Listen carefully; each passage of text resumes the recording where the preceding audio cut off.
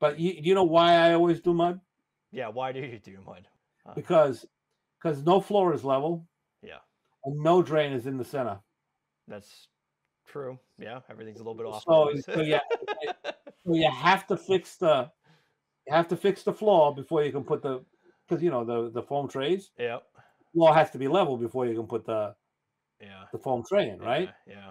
So you got to spend time fixing the floor, making it level. Well, and And as a contractor, you're not having to be concerned about, because that's one of the things that if you're not paying attention to maybe that, or it changes in the middle of your job, that could really hurt you. I mean, that could yeah, really take some time to get whatever you were planning to do, yeah, to finish that off. like Latacrete and Schluter, they have the pre-made ones. Right. So to make those fit, you either have to, most of the time, is either cut them or extend them. And once you've done that, you no longer have if you Yeah. cut it, it- you no longer have a level perimeter.